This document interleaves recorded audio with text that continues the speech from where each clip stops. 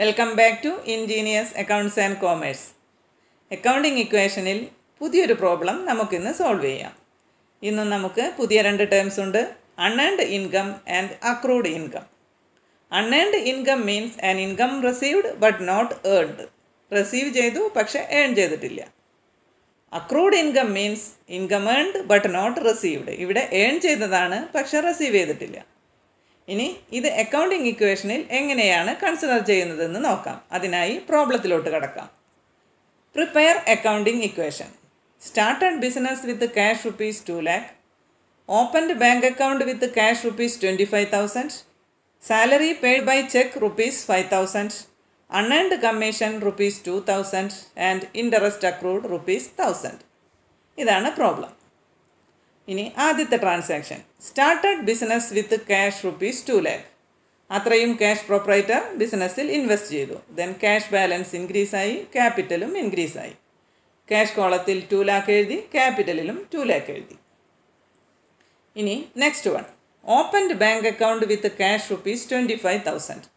Opened bank account വിത്ത് cash. Bank account open ചെയ്തു, 25,000 cash invest ചെയ്തു. Then cash balance അത്രയും reduce ചെയ്തു. Then നമുക്കത് ക്യാഷ് ബാലൻസിൽ നിന്നും മൈനസ് ചെയ്യാം. Then minus 25,000 in cash column. And bank അക്കൗണ്ടിൽ അത്രയും എമൗണ്ട് ഇൻവെസ്റ്റ് ചെയ്തു. ബാങ്ക് ബാലൻസ് ഇൻക്രീസ് ആയി. ബാങ്ക് ബാലൻസ് അസറ്റാണ്, അപ്പോൾ നമുക്കിത് അസറ്റിൽ ബാങ്ക് കോളത്തിൽ എഴുതാം. അസറ്റിൽ ബാങ്ക് കോളത്തിൽ 25,000. ഇനി ബാലൻസ് നോക്കാം. Cash balance 1,75,000, bank balance 25,000. Total of assets 2 lakh. Capital 2 lakh. Now third one. Salary paid by check rupees 5,000. Salary paid by check. By check ആണ്, cash payment അല്ല, check payment ആണ്. Then bank balance reduce ആയി. അപ്പോൾ നമുക്കിത് bank ബാലൻസിൽ നിന്നും minus ചെയ്യാം. Then bank കോളത്തിൽ minus 5,000. And salary paid expense ആണ്. എക്സ്പെൻസുകളെല്ലാം ഫൈനലി എഫക്റ്റ് ചെയ്യുന്നത് പ്രൊപ്പറേറ്ററെയാണ്. അതുകൊണ്ട് നമുക്കിത് പ്രൊപ്പറേറ്ററുടെ ഫണ്ടിൽ നിന്നും മൈനസ് ചെയ്യാം, അതായത് ക്യാപിറ്റലിൽ നിന്നും മൈനസ് ചെയ്യാം. Then minus 5,000 in capital column also. Now balance.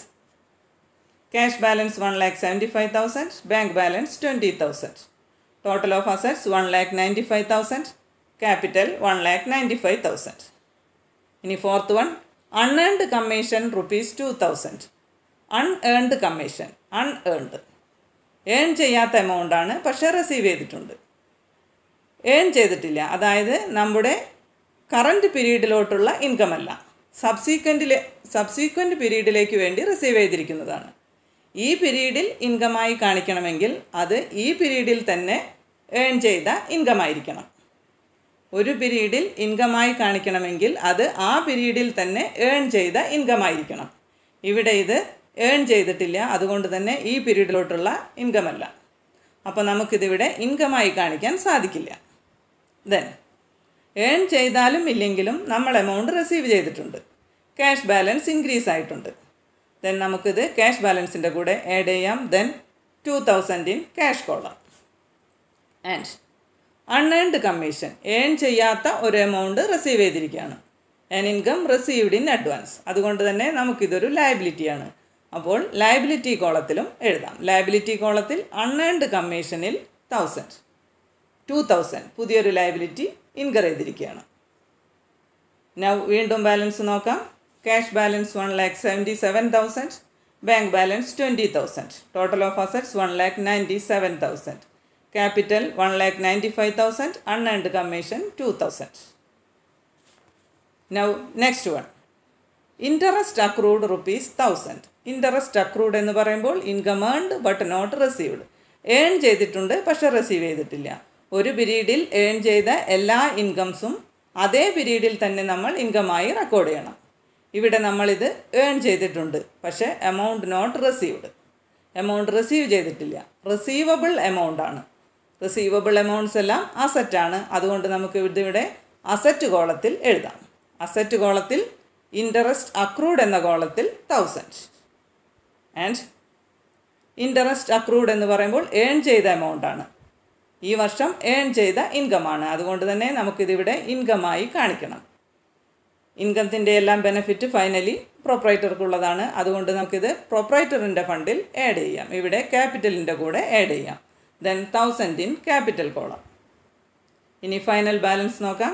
Cash balance 1,77,000, bank balance 20,000, interest accrued 1000, total of assets 1,98,000, capital 1,96,000, unearned commission 2,000.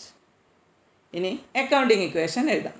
Assets is equal to liabilities plus capital. Total of assets 1,98,000, liabilities 2,000 plus capital 1,96,000. That is total of assets is equal to liabilities plus capital. Okay. ഇത്രയുമാണ് ഇന്നത്തെ video. ഈ video എല്ലാവർക്കും helpful ആയിട്ടുണ്ടാവുമെന്ന് കരുതുന്നു. എല്ലാവരും channel like ചെയ്യണം, share ചെയ്യണം, comment ചെയ്യണം, ഒപ്പം സബ്സ്ക്രൈബ് ചെയ്യുക കൂടെ വേണം. Thanks for watching. Thank you.